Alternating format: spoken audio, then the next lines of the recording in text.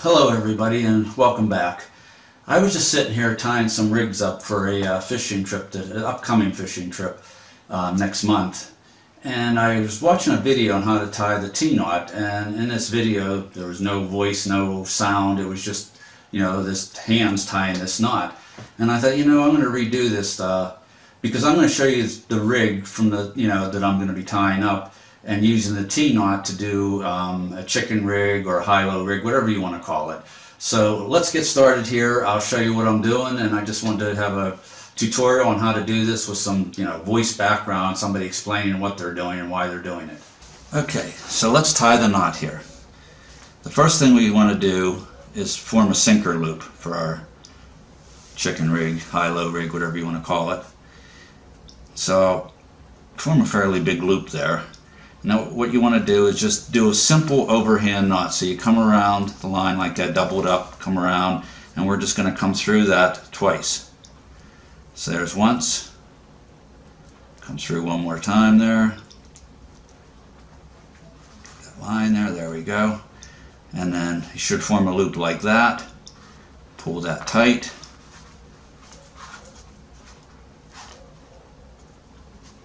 And there we have our loop. This is a 30-pound big game trilene line that I'm using for this to form my rig. I'm going to cut off the tag in there. And then we're going to come up about a foot from that loop that we just made. And we're just going to do basically the same thing. You're going to form another loop, but this time we're going to come around and do, again, it's an overhand knot, but we want to go through 4 times this time. So there's once, twice, 3 times, and then one more time. There we go, like that. It'll form like that, and you just pull that tight. And this is going to be the loop for, I'm going to pull the knot up here tight, for our hook, to put our hook on. Okay, so now we have that loop. Now we want to form the T-knot. So what you're going to do is put the knot like this and take the line that's in your right hand, and you're going to come across and you're going to form a circle like that in there.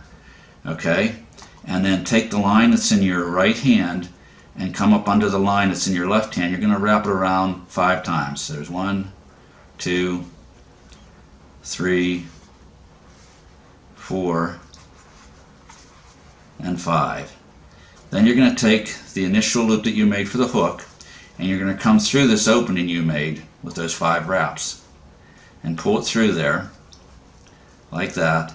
And you want to come through just until the knot from the hook loop clears that little opening that you made, just like that.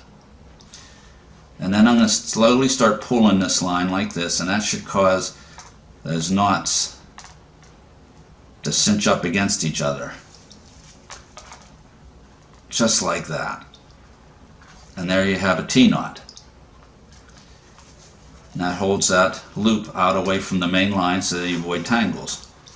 Okay, so now we want to take this hook loop and you want to pinch down the end of it. You really got to pinch it down because this is fairly stiff line. From what I understand, it's really good for abrasion resistance. And we're going to take the hook and we're going to come through the back end of the hook here. I didn't pinch it down enough there yet, apparently.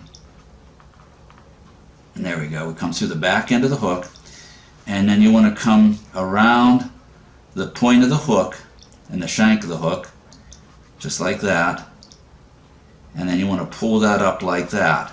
Now the reason I said to come to the back end of the hook is because when I pull on that, you can see that's going to turn that hook inward, so it would turn it into the fish's mouth as I was pulling on it. If you had it coming out the other way, it would be just pulling it away from the fish's mouth.